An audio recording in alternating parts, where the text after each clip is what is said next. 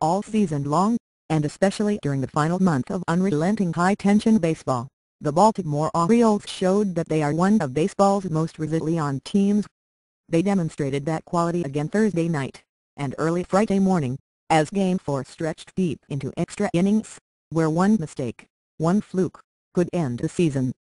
But the steady and young Orioles, who endured the staggering 1-2 combo of Raul Ibanez's magical home runs in Game 3, rose up from the mat and beat the Yankees 2-1 in 13 innings at Yankee Stadium. And thank you for trying verbose. This recording will go away once the product has been purchased.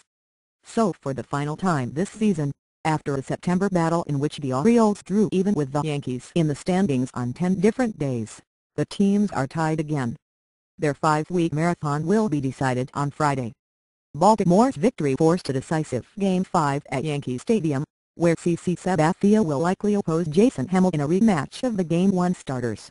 While the Yankees could only manage one run over 13 innings, the Orioles scored the winning run in the 13th on J.J. Hardy's run-scoring double. Thank you for trying verbose.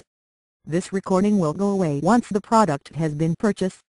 The rookie David Phelps, who was making his postseason debut. Phelps replaced Joba Chamberlain, who was injured in the 12th when he was struck in the pitching elbow by Matt Wieters's broken bat.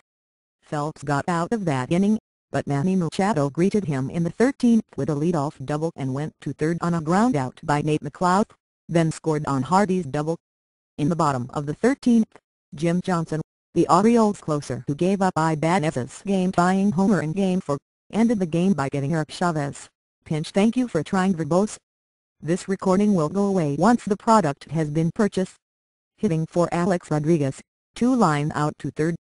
The Yankees wasted several chances to break through after tying the score, 1-1, in the 6th, but stranded runners in the 7th, 8th and the 10th.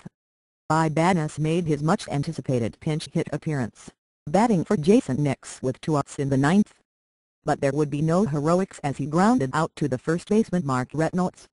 The better chance was wasted in the 8th.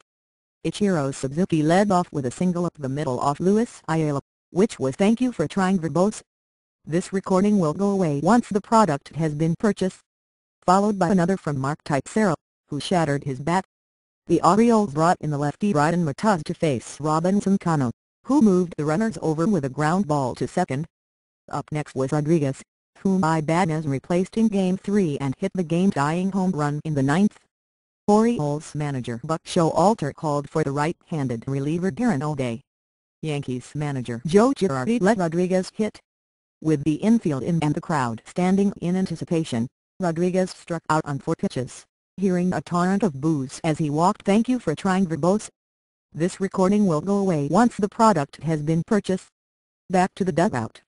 Alex Swisher, who had only 1 hit in his last 33 postseason at-bats, then hit a lazy fly ball to right to end the threat. Derek Jeter, who was removed from Game 3 due to a foot injury, was in the lineup as the designated hitter, and showed no adverse effects as he motored around the bases with the tying run in the 6th. With the Yankees trailing 1-0, Jeter drove the ball into the right field corner for a double. Suzuki sacrificed him to third base and then Teixeira walked. Thank you for trying verbose. This recording will go away once the product has been purchased.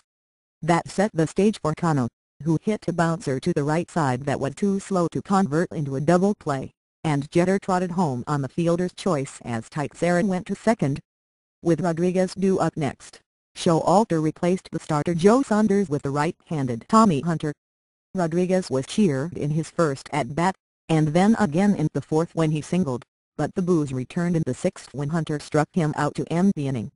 Rodriguez flipped his bat and trudged back to the dugout. Thank you for trying verbose. This recording will go away once the product has been purchased. There were other squandered opportunities, too.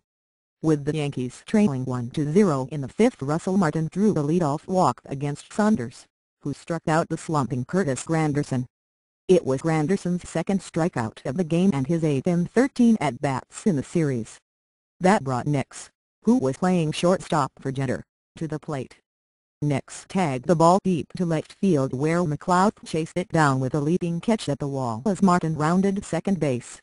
Nate McLeod threw back to the infield where Martin was forced at first. Thank you for trying verbose. This recording will go away once the product has been purchased. Base for the inning-ending double play.